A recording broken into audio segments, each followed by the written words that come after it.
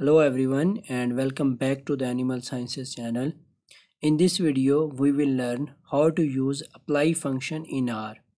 The codes and data used in this video can be downloaded using the links in the description. Apply function in R can be used to perform an action to multiple rows and columns.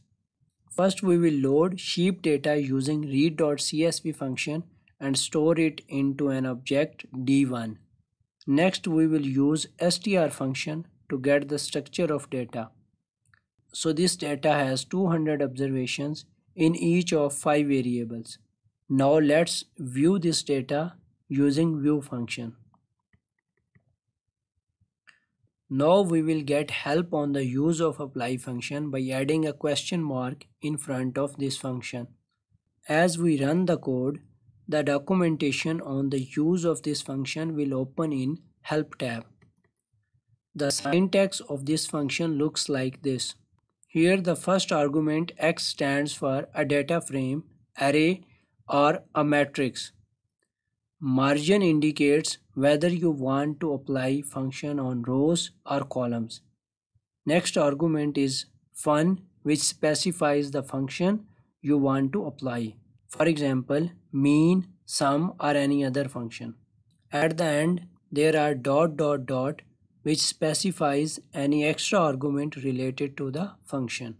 So let's get the maximum value in the columns of this data.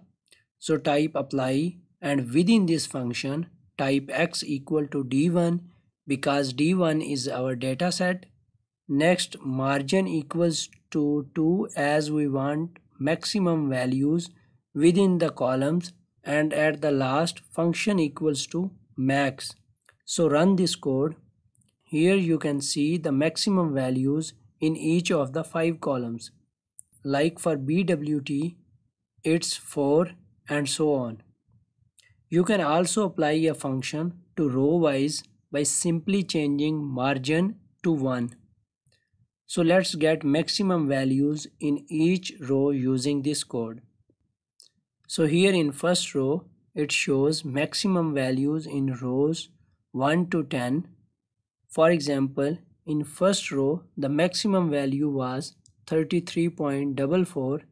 In second row, it was 32.71 and so on.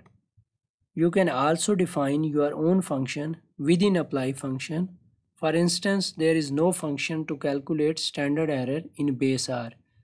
So we will create our function to compute standard error of each column.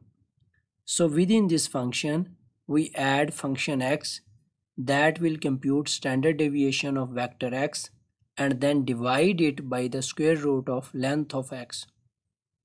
By running this code, you will get standard error for each variable.